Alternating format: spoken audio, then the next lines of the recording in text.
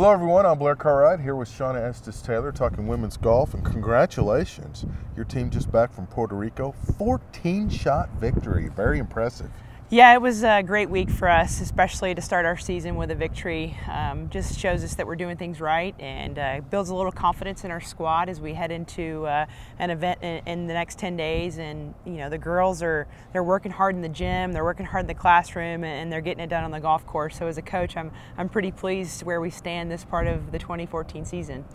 3 players in the top 4, 2 tied for 4th. Impressive. What do you attribute that great play to?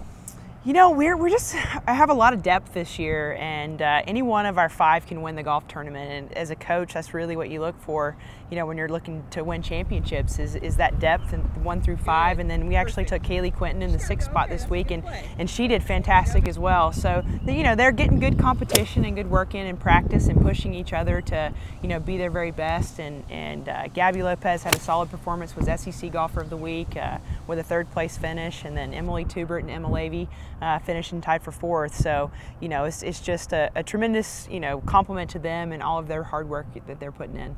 And look at the field. That was a pretty good field. You're a little surprised you all were able to just dominate like that? You know, we just talk a lot about staying in the process of hitting good committed golf shots, and if this group does that, we're going to see them up at the top of the leaderboard quite often. And you know, we're trying not to look ahead and look at the trophies. We're looking at, you know, just really staying in the moment, working every day to get better, and hopefully, you know, we'll be in a place come May that we'll be playing our very best golf. And you know, if this is an indicator of our start, I think we'll be in a pretty good position at the end of the season.